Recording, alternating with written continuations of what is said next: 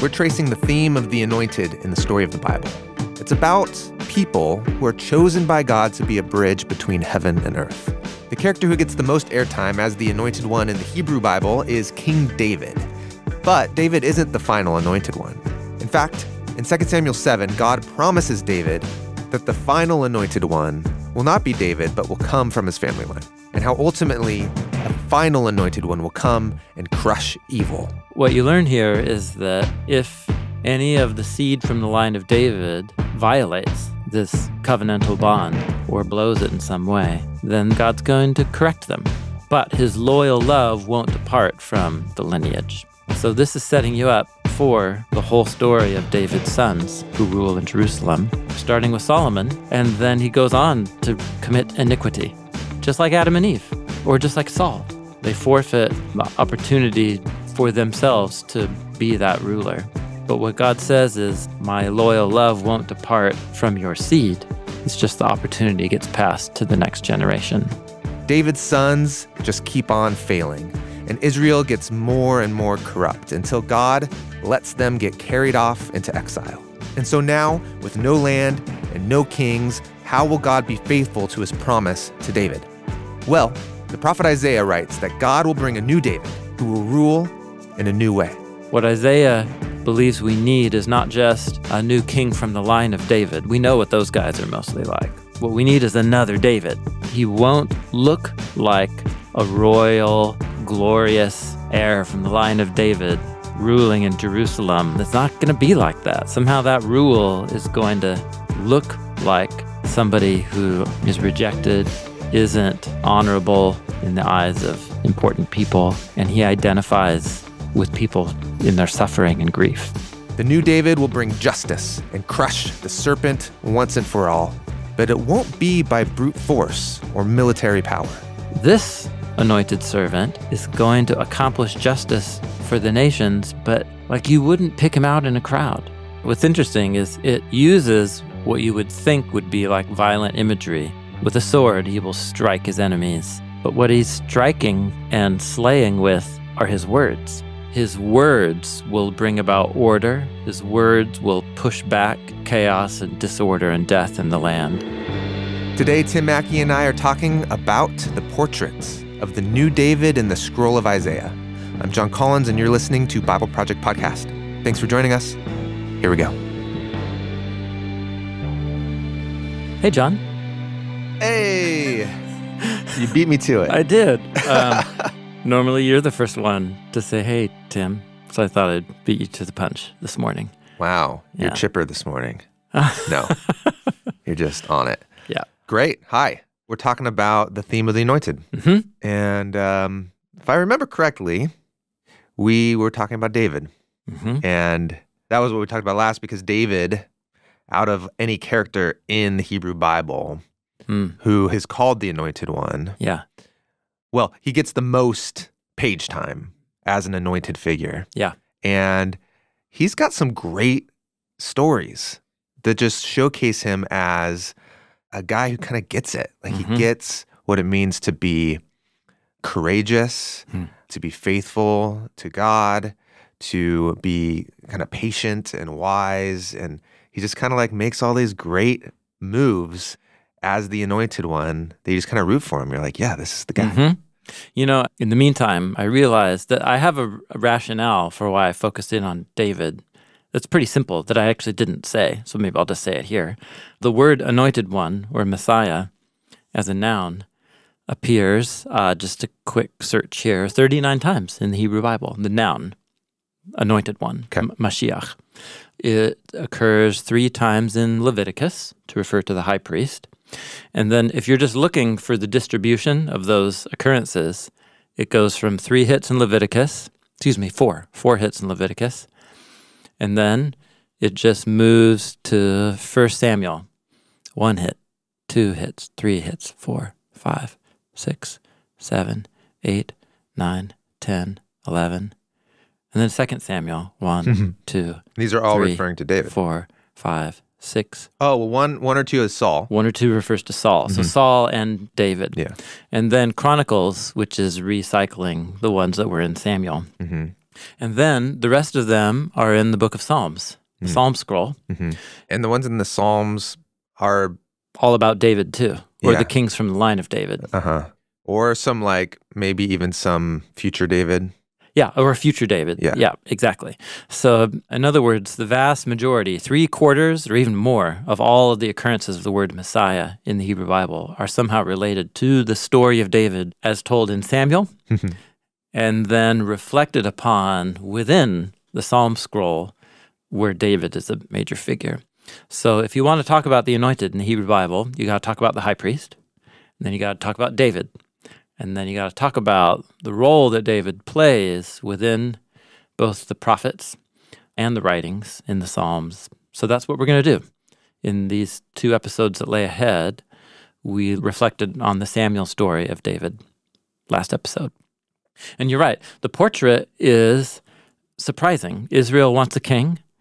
And so they get a king according to their own desires in the person of Saul, who's the first anointed one. But he turns out to be like another Adam and Eve who does what's good in his eyes. And so he forfeits his opportunity to rule as God's image. And so Yahweh chooses another anointed one, and that's David. And the key portrait that I wanted to focus our attention on was the image of David being privately anointed as becoming the heaven on earth representative of God's rule in Israel. But he consistently, that private anointing slowly starts to become evident to others, especially to the reigning king, Saul.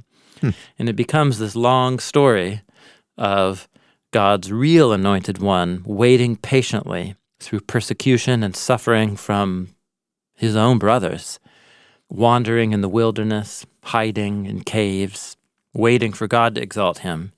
He's not going to take matters into his own hands. And that's where we kind of left things last time. So that portrait of the suffering, patient, anointed one who waits for God to bring about his public exaltation, that's crucial to this theme of the anointed one in the story of David. The fact that he was privately anointed and had to patiently wait for the realization of his anointing with everyone else. Yeah. And he was tempted to become impatient a couple times. But luckily he had either his conscience or a prophet or his a wise woman like Abigail to speak wisdom and to encourage him to trust in God and not his sword or his own plans. Cool. I'm glad you highlighted that because I wasn't thinking about that, and that seems really key. And it's interesting that the way that the Samuel scroll would tell the story really does focus on this in-between state where David's anointed, but he's not yet king, and how he deals with that. 15 chapters from 1 Samuel 16 to the end of the scroll in chapter 31. And Saul dies in that last chapter. And then, remember 1 and 2 Samuel are divided up as separate books in our Bibles, but they are one continuous literary work. So 2 Samuel begins with David lamenting over the death of Saul, even though the guy was chasing him, trying to kill him, for the last few years. And then the tribes come around him and make David king. So what's up with that? Why is the narrative giving so much airtime to this long period of suffering, waiting? There must be something about the way that God's heavenly rule is brought to earth through that kind of anointed figure. It must be really important to these authors.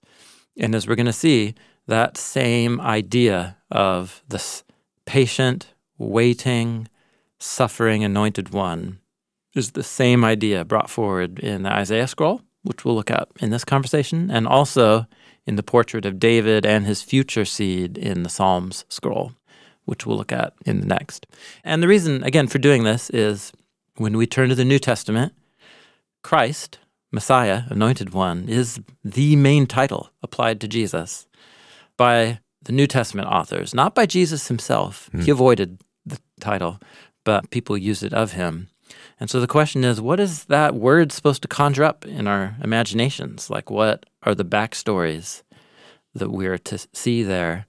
And so that's what I'm trying to help us fill in, that the Hebrew Bible gives us a pretty robust backstory around someone who got the oil of God's heavenly oil and spirit poured upon them so they can represent him on earth. So with that, I'm going to turn our attention to an important promise that God made to David that is going to be really important for understanding the theme of the anointed servant in the scroll of Isaiah.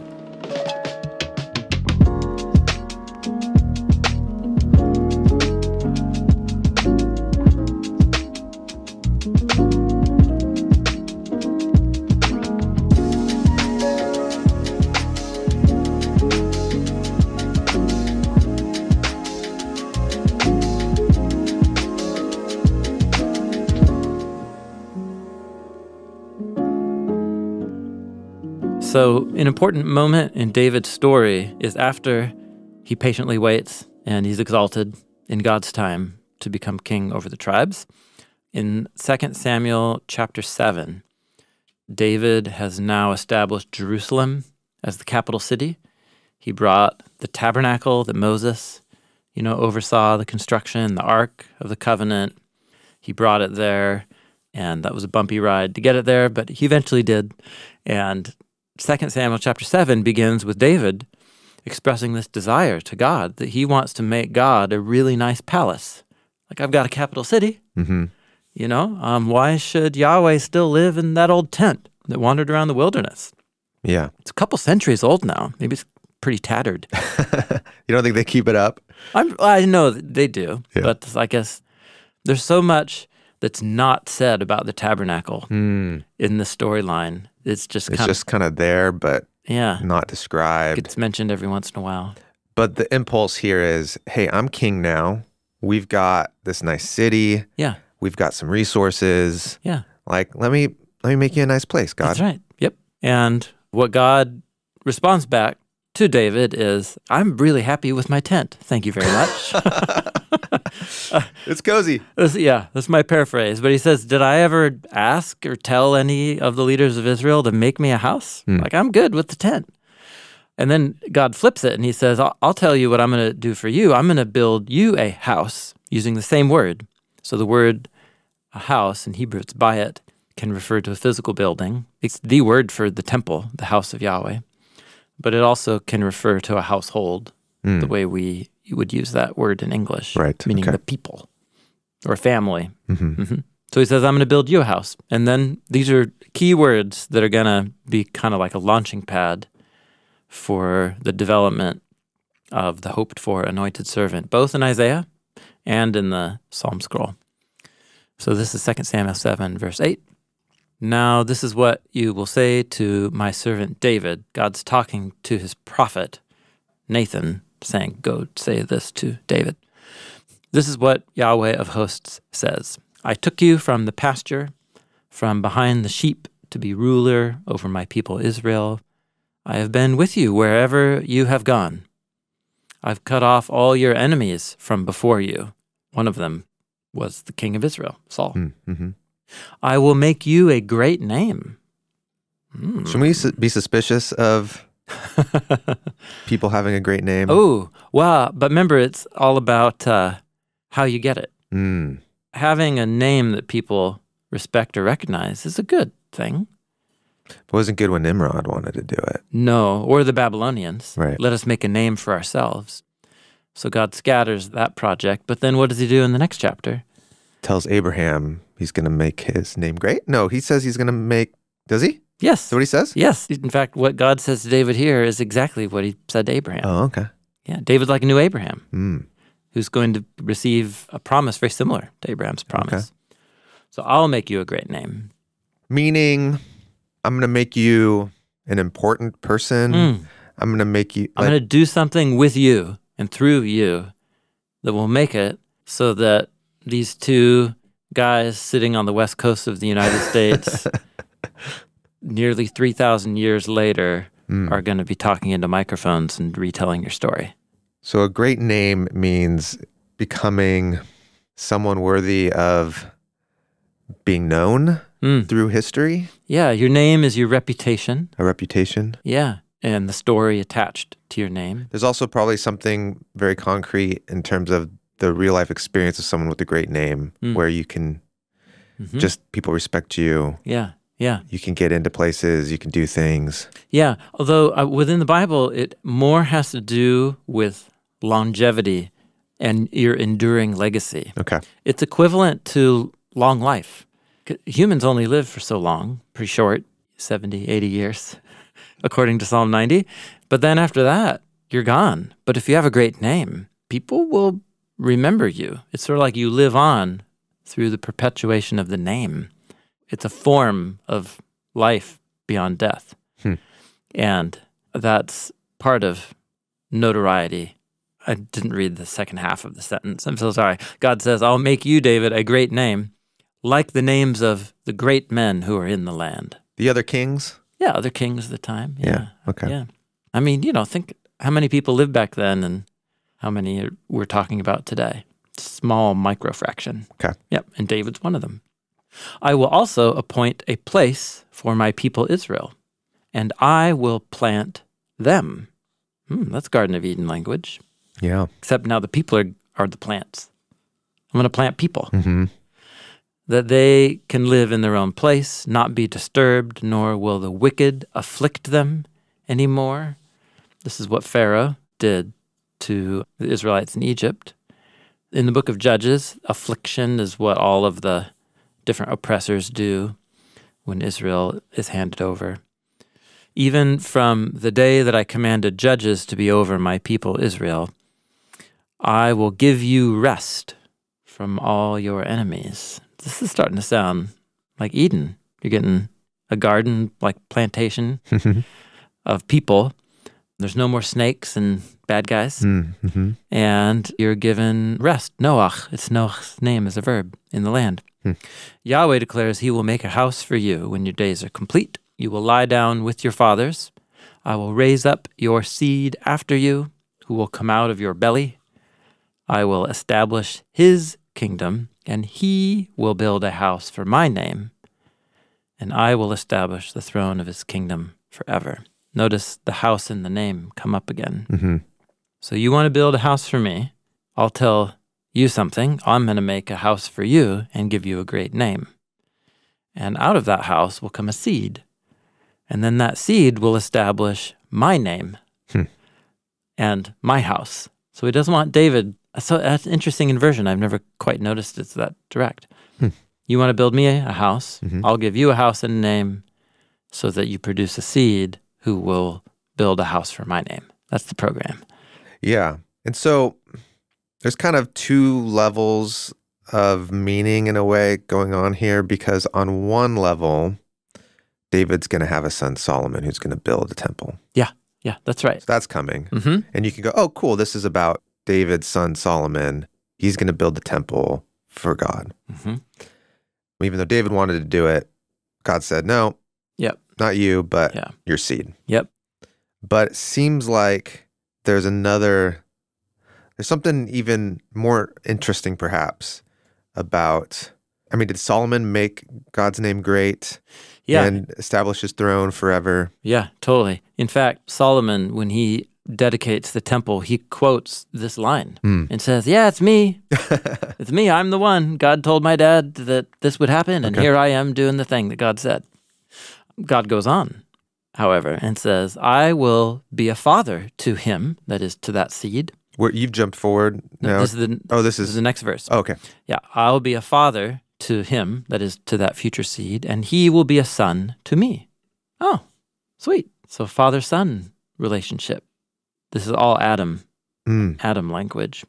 Really? Back in Genesis chapter 5, God made Adam in his image, in the image of God. He created them, male and female. Then Adam knew his wife and had a son in his image. Okay. And he named him Seth. So Adam, being the image of God, is set on analogy to Seth being the son and the image of Adam. So for God to call another human a son, you're saying is, all humanity are his sons in a way. Yeah. So what does it mean? more particularly for God to call someone his son? Yeah, here it's about this theme of selection or election. Mm-hmm. God called all Israel my firstborn son to challenge Pharaoh to let my firstborn son go. So when God chooses and selects a special covenant partner out of the many, one way of describing that intimate bond is the father-son language. Okay. So that's all the good stuff about this king. So I'll be a father to him. He'll be a son to me. When he commits iniquity, I will correct him with a human rod and with the strokes of the sons of Adam. So when the seed that comes from you, if they blow it, then I'm going to let some other humans come and whoop them, strike them. And it'll be my allowing it to happen. It'll be God's correction. But, he says, my loyal love will not depart from your seed, like I took it away from Saul, who I removed from before you. Your house and your kingdom will endure before me forever, your throne established forever. Amen and amen. So what you learn here is that if any of the seed from the line of David violates this covenantal bond or blows it in some way, then God's going to correct them. But his loyal love won't depart from the lineage. So this is setting you up for the whole story of David's sons who rule in Jerusalem. And starting with Solomon, and he's going to be like, yeah, it's me. And then he goes on to, God says here, commit iniquity. And so it's as if, just like Adam and Eve, or just like Saul, they forfeit the opportunity for themselves to be that ruler. But what God says is, my loyal love won't depart from your seed. It's just the opportunity gets passed to the next generation. And that's how the pattern of stories works through the book of Kings. And that's very much, all this is like top of mind when you turn to the Isaiah scroll. So is this God saying, I'm not going to give up on... Well, because there's been this pattern of, with Adam and Eve, they blow it and God doesn't give up on them. Yeah, but, that's right. But there's a consequence. Yeah. And then...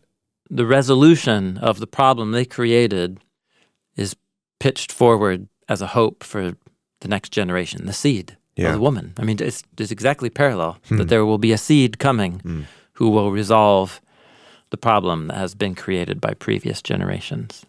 Abraham's family, same thing, like God promises him a great name. His family will bless the nations. They don't always make the best decisions, but he kind of persists. Yeah. Even to the point of with Abraham's grandson, Jacob, like there's a straight-on wrestling match. Yeah. And like a wounding. Yeah. What we're meditating on is the fact that for God to engage in a real partnership with humans means that there are real stakes. And that any given generation can truly blow it and take themselves out of the running. But that will not affect Yahweh's ultimate, eternal, long-term plan to raise up a seed from this line. And that's surely what is being referred to here. So, it's really... Can I ask, though? Oh, yeah, go ahead. What about Saul? Yeah, I know. He kind of... Yeah. Like God's like, yeah, no, not that guy. Not that guy. And what he says to Saul is, listen, I raised you up for this purpose and you blew it, so the kingdom is torn from you. So why does David and his line get all these second chances? Yeah, I know. But not Saul. It feels like unfair. It feels... Well, I mean, I don't know if it feels unfair as much as it doesn't feel consistent. Yeah. And it makes you wonder, like... Yeah. Yeah, I'm with you. I think we're here to the theme that we worked through with the firstborn. It's like, why Abel and not Cain? Why, Isaac but not Ishmael? There's something about Saul being the tall warrior king that the people wanted that makes Saul's, failure just disqualify him. But somehow the runt king who was persecuted that nobody wanted, when that guy is exalted, and then... But usually the logic of the story is God never chose that firstborn, or like he always kind of was choosing... Yeah, that's right. From the beginning, choosing the least likely. Yeah, that's right. In this story, God anoints Saul. He does. I think it even says here in this passage, like, I don't know. Yeah. But remember, the reason why Saul was chosen was because the people demanded a king so that we can be like the other nations. And so God gives them what they want. Whereas it appears that what God wanted was a king like David. Okay. Yeah, I'm not trying to tie a neater bow on this. Also, we need to remember the narrator's viewpoint of this is centuries in the future, looking back. And what they can see is this pattern in their history, that the only lineage that endured in terms of royalty was this family of David throughout the centuries, even though many of those kings were idolaters and unjust. And how do you explain that the kingdom lasted as long as it did? I'm asking as if I'm in the mindset of the biblical authors, and they attribute it to Yahweh's protection and promise. But also, they attribute the downfall of this monarchy to Yahweh as well. And that's, the storyline. The rod of men. Yeah, the human rod. So what this promise kind of sets up then is, as you read through the story of Solomon and then the kings from the line of David after him, it's sort of like each one steps up to the plate, to use a American baseball metaphor. And, some strike out. All three just strike out at once. Some get I'm going with baseball base here. Hit. Yeah, base hit. They get to first base. Solomon maybe gets a second, maybe third. He builds the temple. But the only other kings who maybe get to second or third base is Josiah, Hezekiah, and kind of a guy named Asa. But Hezekiah in particular lived during the time of an Israelite prophet named Yeshayahu, or Isaiah. That's what we call him. There's something about having Yahoo at the end of your name in English. My dad would call. It was like kind of a name for somebody who's silly or ridiculous. A Yahoo? Yeah, that Yahoo. Is that where that comes from? I don't know. It doesn't come from my dad. But, no, sure. Oh, I don't know. It doesn't come from Hebrew. Hezekiah's name. Yeah, I don't know. Yahoo! I think it comes from, but how did it like become an insult? Yeah, I don't know. Yeah. So this promise of an enduring king from the line of David who will be the fulfillment of the snake-crushing hopes from Genesis. Like that's where the whole Hebrew Bible's teeing you up to this family, this guy, this lineage, and these kings.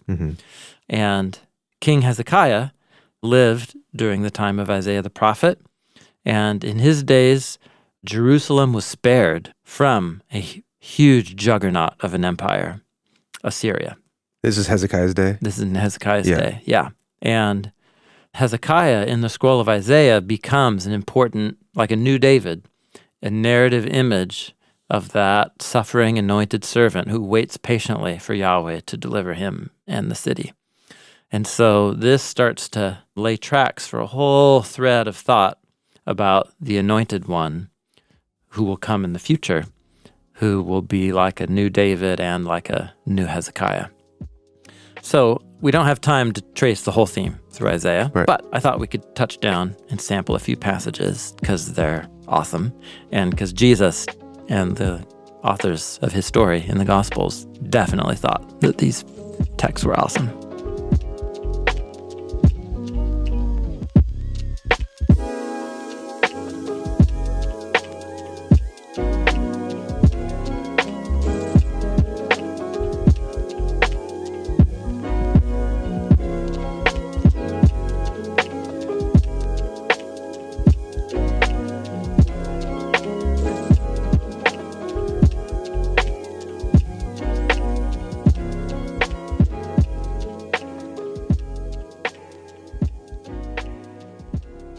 So I'll begin with one text that we've read many times over the years. So I don't know how long this will take. I always say, let's just go briefly. It's never brief. But this is in Isaiah chapter 11. The first main kind of block, literary movement in Isaiah is chapters 1 through 39, or 1 to 35, but 1 through 12 is kind of the first symphony movement, as it were. Okay. And this poem right here that we're going to read is the culmination to one of the first major units in Isaiah. And in the paragraph right before this, Yahweh is going to bring that human rod in the form of Assyria to come start chopping down the forests of Judah. That's the image here. So when all of Israel and Judah is getting laid low and cut down, what we learn in Isaiah 11, verse 1, is that a little shoot, a branch, will emerge out from the stump of Jesse, Father of David. who's the father of David, and a branch from its roots will bear fruit. So we're depicting a future fruit branch. Should I be thinking of a vine kind of branch or like a tree? Oh, it's from the stump of a tree. Stump of a tree. Yeah. So this is, when a tree gets cut down in the forest, Yeah. and then give it 3 years, Yeah. and there'll be little mini trees Coming out of it. Yeah, that's the idea. Right. It's a fruit tree. So the stump is Jesse. So that is what Isaiah believes we need, is not just a new king from the line of David. We know what those guys are mostly like. What we need is another David. And where did David come from? Yeah, came from Jesse. Okay. Yep. The Spirit of Yahweh will rest on him. So just pause real quick.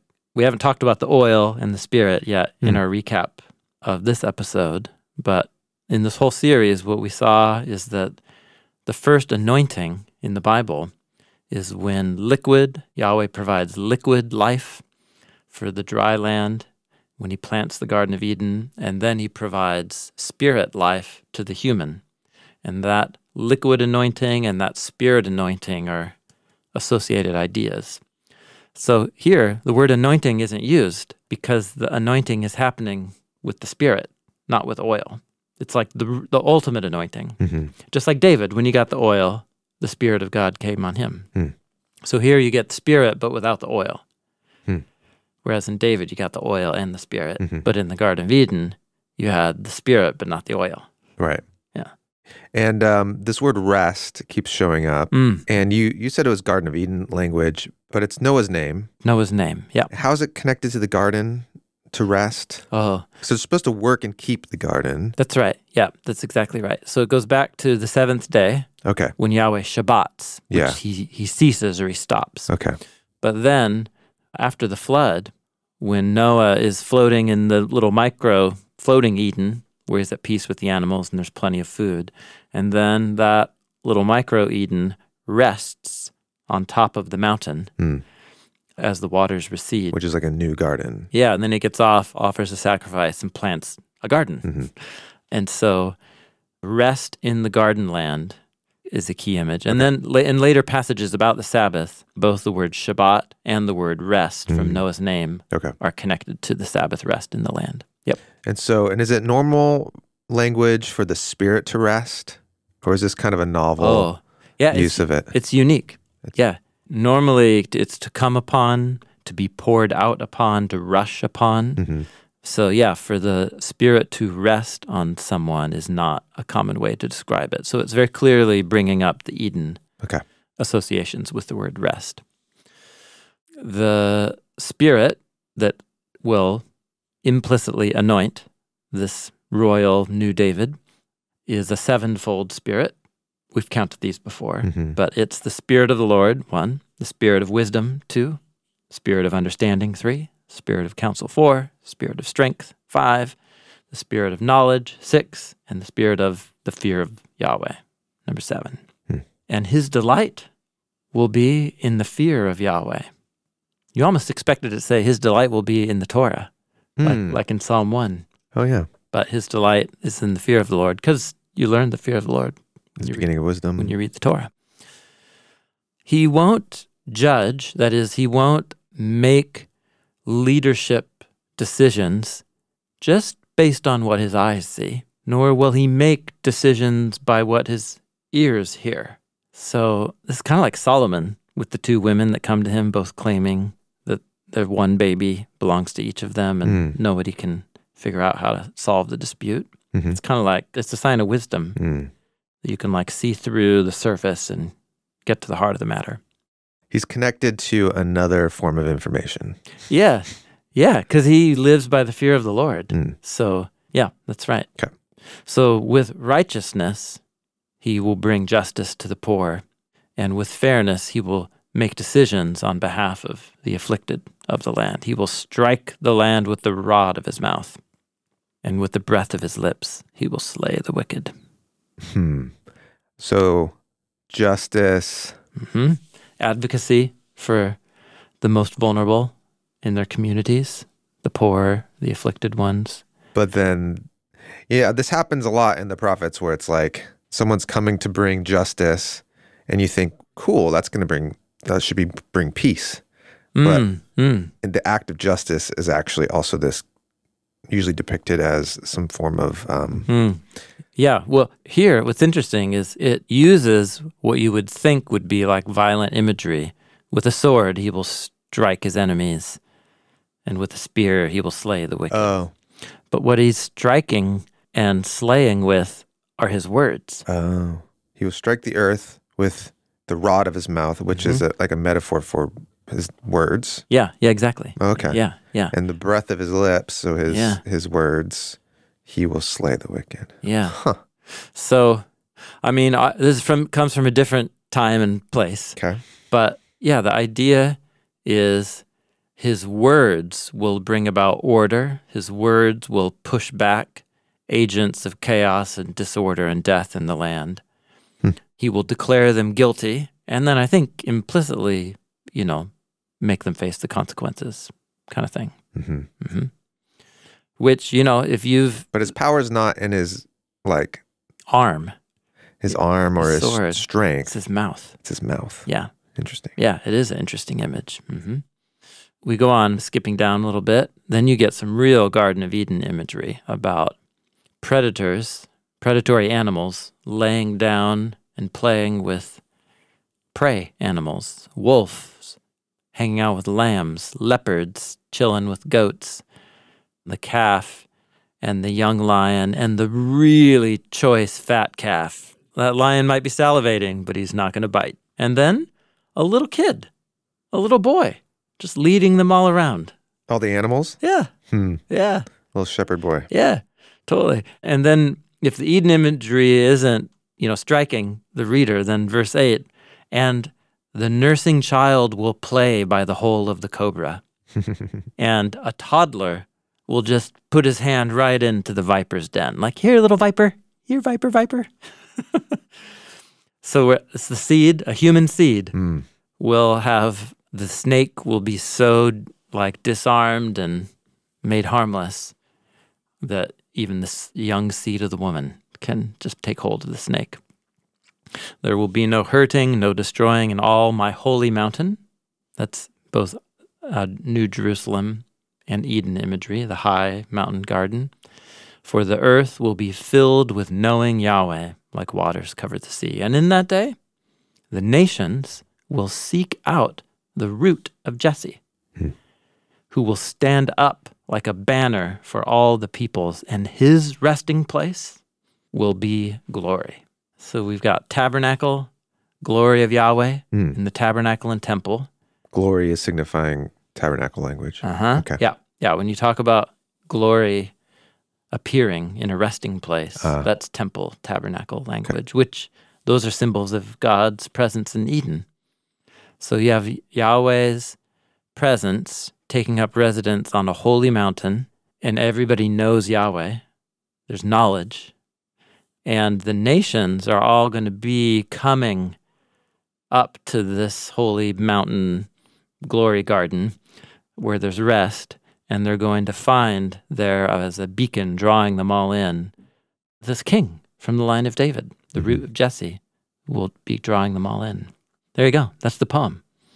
It's a creative vision that brings all the themes of the Hebrew Bible together in one place. Well, at least many of them. Yeah, there's a lot going on. Yeah. As I was reading the last few lines of this poem, you just had a very earnest look on your face and your eyes were closed. Oh, really? Yeah, totally. Yeah. Oh, Yeah. I think I started picturing the scene of well, at one point I was really picturing the scene of the child and the snake. Yeah. And the kid marching around with leading this parade of animals, some that we would consider dangerous. This was this kind of moment in my head where it felt very playful and wonderful. But at the very end, the nations will resort to the root of Jesse. Mm-hmm. So we've read other parts of Isaiah together. Yep. So there's the massive theme of the nations coming. And I don't know, what do you want to focus on here? Oh, well, just this poem is setting up a bold hope. It's all going to get complicated and problematized as you go, of course, throughout the scroll of Isaiah. But this is just the bold image of hope that's connected to a spirit-anointed king from the line of David. That's the image here. Yeah. So this becomes like the default in the book of what you're hoping for. Okay. So to tie it to the anointed theme, we've had David. We know that David's line has fallen apart. There's this hope for this new David. And he's a king who's going to be so anointed. There's a sevenfold anointing of his, in a way, of the Spirit. And it's so magnificent. It's like creation itself fundamentally is different. Yeah, it's a release is like the new creation, blessing of God. There's a new, yes. This is like, yeah. We're not talking about life as usual. We're talking about animals that want to destroy each other at peace, which is then, in a way to think about, too, nations who usually want to destroy each other. Yes, totally. At peace. Yeah, that's exactly right. And the peace is coming from this beacon of hope, this new mountain of God's resting place. Yeah. And from it is a signal where everyone can now know God and know the wisdom of God. So this is new creation languages. Yep. I guess if I'm living in this time, so now we're an Iron Age, right? And I'm a normal guy. I'm living in and around Jerusalem, and to my north, the king of Assyria is just taking people out. They've come and they've tried to capture down Jerusalem. It didn't work out. But then, and I guess these are my grandfather's stories. Yeah. And then I've seen Babylon come and take us out. And so what I understand of life is when things are good, there's enough food, we can enjoy each other. But in reality, there's always just some king, some other nation, just some violence around the corner. And so I read something like this, and am I supposed to think actually maybe there will be a guy who comes and fundamentally change all of this where we never have to worry about that anymore? Is that a real hope, I guess, is what I'm wondering? Is this I mean, it seems like it. In terms of it's a real hope in as much as somebody wrote this poem and incorporated it into the scroll of Isaiah as something that is to, capture your imagination and your hopes and help you channel your prayers to the God of Israel. That this is something he desires to bring about in partnership with a human. Because if you said to me hey, the lion or the wolf, I keep saying lion, the wolf's going to lay down with the lamb. Yeah. I'd be well, that's a beautiful image. But I know how wolves. Yeah, sure. Wolves have to eat lamb. Yeah. They got to eat something. Yeah. Right? So you're using this fantastic language to maybe just mean I'm not going to have to worry about a king killing me. Is that what you're saying? I can just enjoy my harvest and my family and death is not around the corner? Or are you actually saying there's going to be an era where all the nations were just all at peace all the time, and this brotherly love across the whole known land? That's the hope. Yeah, I guess that's why the word that came to be attached to these types of poems is the language of a revelation or apocalypse. It's a revealing of a kind of reality that's in continuity with our world, but also feels just fundamentally different. Which is why by the end of the scroll of Isaiah, this very picture right here will get called the new heavens and the new land. The new Jerusalem that I will create. That's what God says. But, part of what makes it the bold hope that it is also is the poetic form. Because poetry is a kind of language that evokes your imagination as much as it tries to communicate, an idea or a body of information. So I think it is supposed to send our minds to high places, up to the heavens. So what an Iron Age Israelite living in Jerusalem thought about this, I have no idea. But what Isaiah and all the Bible nerd scribes and prophets who treasured these poems and collected them into the scrolls that we have in the Hebrew Bible, this is what kept them going, man. And this is clearly the kind of imagery that energized Jesus and his first followers.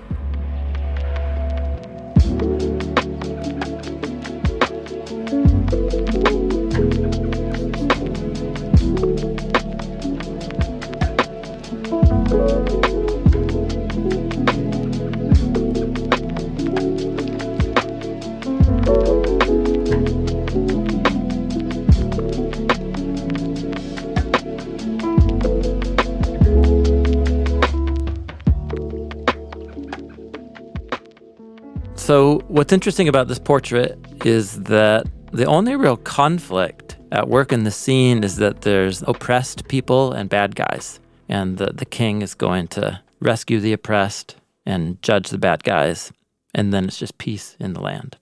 That's the image here. So this is the image attached to the king and to the people of Israel in the storyline of the Bible. Problem is, and Isaiah assumes that you've already read the whole story of the line of David in Samuel and then in the scroll of the Kings. And what you know is that aside from a few bright spots like Hezekiah or Josiah, it all crashed and burned. And Yahweh handed over his people and his city and the temple to destruction and allowed Babylon to destroy it all and take many Israelites into exile. And so how do you process and explain that with these bold promises on the table? Did Yahweh not mean what he said? Or is there some other explanation?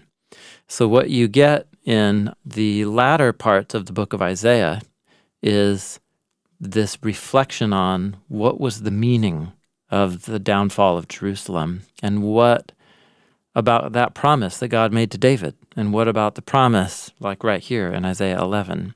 And so some interesting things start to happen in relationship to the anointed figure. And I'm just going to trace a few poems here in Isaiah. One is in chapter 42. And the poet introduces us to a figure called, this is all in the voice of Yahweh. Behold, my servant, whom I uphold, my chosen one, in whom my soul delights. I have put my spirit upon him. Yeah, we learned about that. Yeah, and you're like, oh, yeah, it's the guy from chapter 11, and a guy like David, who's like David.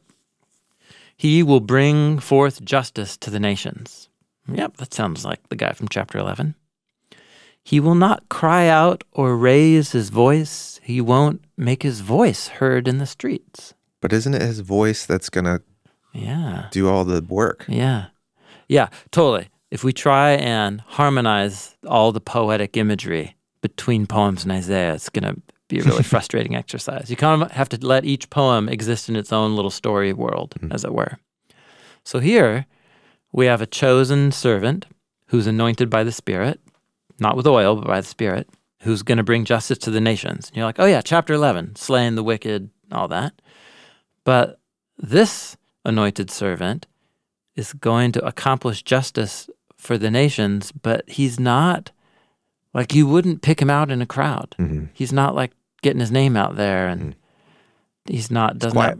He's quiet. He works in a quiet way. Even a bruised or a bent reed of grass, he won't break it. So if there's like a reed stalk of grass that's bent, You know, like my kids use so many straws. Mm-hmm. Do your kids like to use straws? We don't use a lot of straws. I don't know why. I don't know. Somehow my youngest son is just attached to straw every dinner. Oh, needs a straw. He goes and gets a straw Okay. to like drink his water. It's like he doesn't want to drink the normal way. But he chews on them, and it's just like destroys all these straws. Jessica started getting like compostable bamboo straws. Yeah. Because he just destroying all these plastic straws. So anyway, they're great until he bends it. Mm-hmm. And then it has this crease in it. Yeah. And then that's the image right here. Right. A bruised or a bent reed. And he's so meek that he'll let that be. He could walk by it, and he's so gentle, he wouldn't like knock it over or brush it with his finger. Not even the wind of him walking by would knock over a bruise. It's a very vivid image. And then the parallel line is even a dimly burning wick, he wouldn't extinguish. Okay.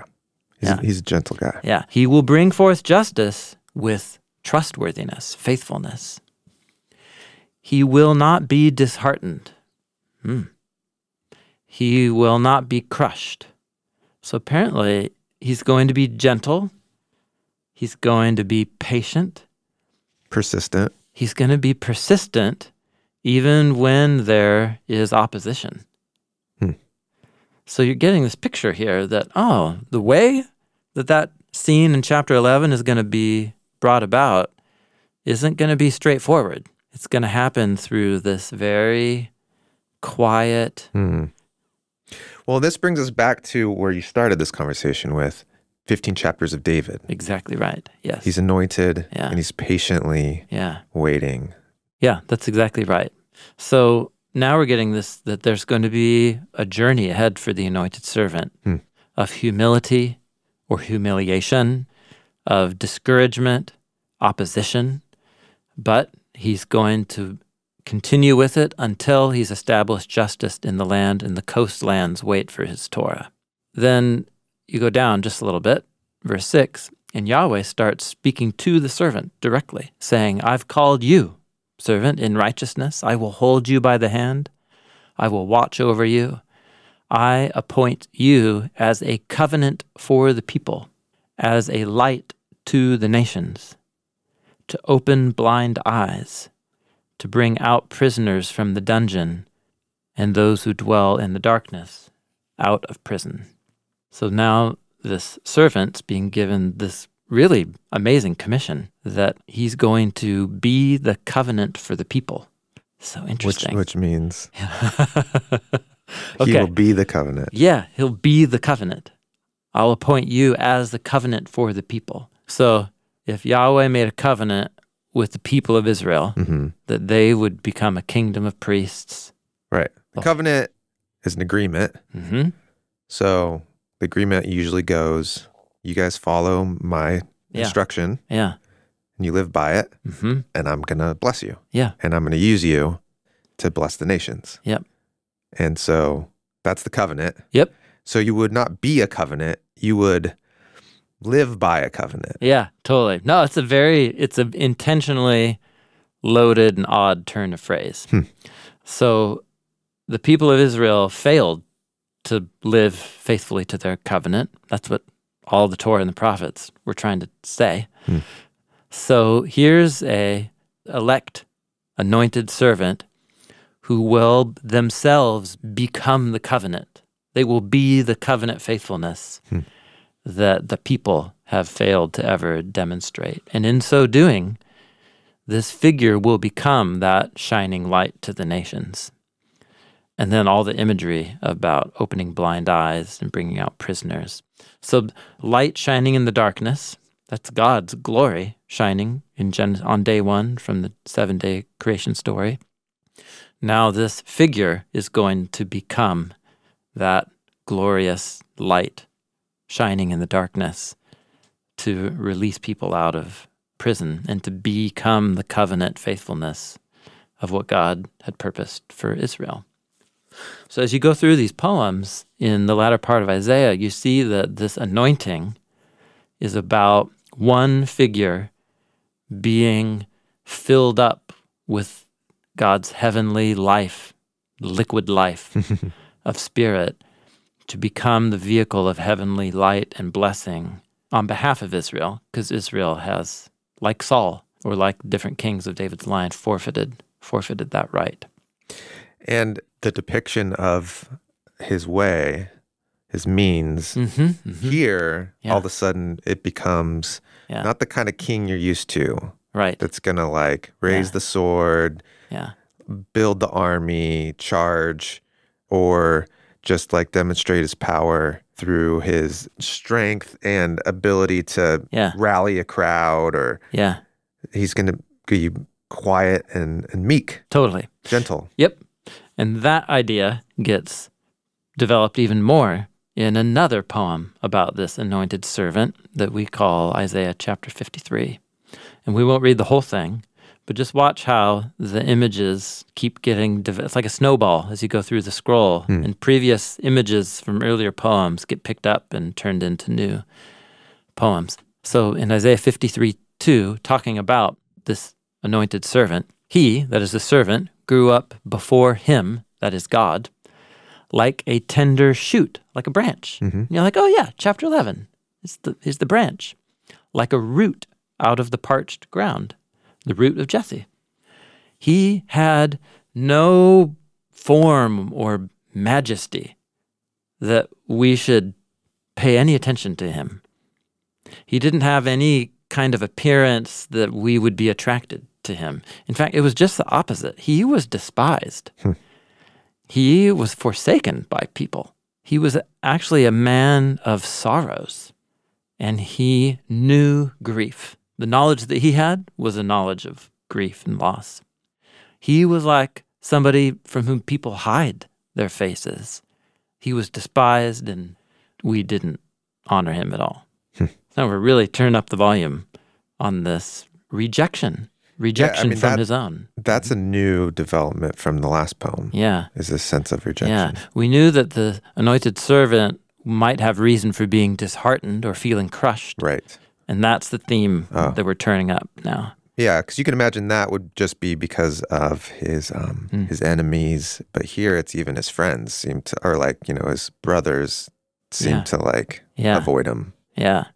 So he won't look like a royal, glorious heir from the line of David ruling in Jerusalem. It's not going to be like that. Somehow that rule is going to look like somebody who is rejected, isn't honorable in the eyes of important people, and he identifies with people in their suffering and grief. That's the picture here. So that's Isaiah 53. And eventually this guy goes to his death, like they described, that this guy who we thought was abandoned by God, the speaking voice says, we thought that he was cursed by God. Like that's what we thought about this guy. And then in verse 5, it pivots, and the voice says, but in reality, he was pierced and killed and crushed and suffered for our, that is Israel's transgressions, for our iniquities. And the punishment that brought us shalom fell upon him. And it's by his wounds that we have found healing.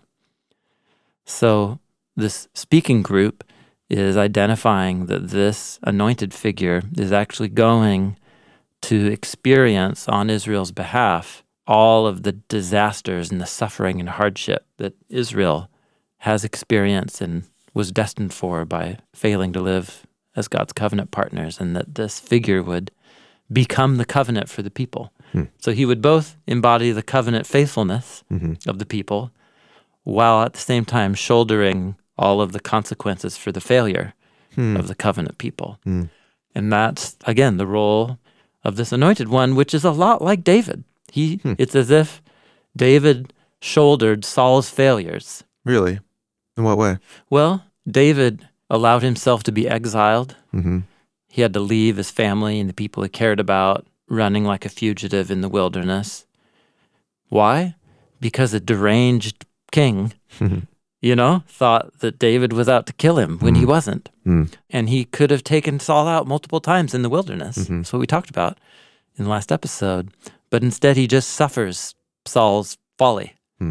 and whatever, insanity for years. So it's like he's suffering for Saul's sins. That's the portrait I see. of David in Samuel. And those are the ideas that are getting picked up and developed here, but now of the future seed from the line of David. So where this poem ends, I mean, we could spend, and one day we should spend many episodes in the scroll of Isaiah.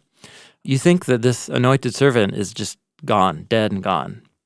But all of a sudden, down in verse 10 of chapter 53, after he's given his life as a guilt offering, he all of a sudden is going to look upon his seed. He's going to have like offspring, and he will see them, and he will prolong his days, and the good pleasure of Yahweh will prosper in his hand.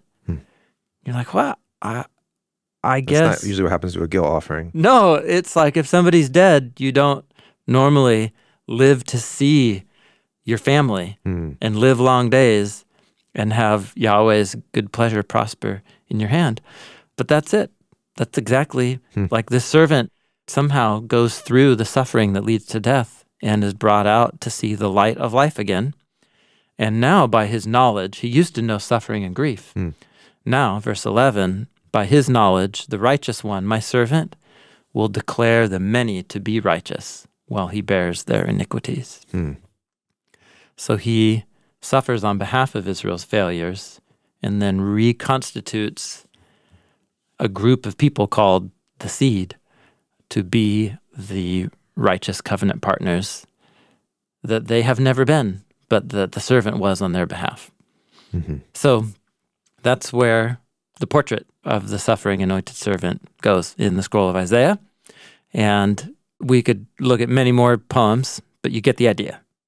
So what's truly remarkable is that when you turn to the Psalms scroll in the Hebrew Bible, it's this exact same portrait of David as an image of a suffering, vindicated, anointed one of Yahweh who suffers but also brings light and life to the nations. It's the same exact portrait. You can see why Jesus was really into these texts.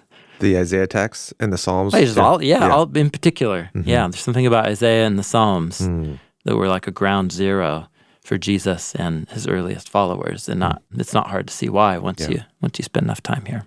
Cool. So next into the Psalms. Yeah, into the Psalms. That's where we're going to go.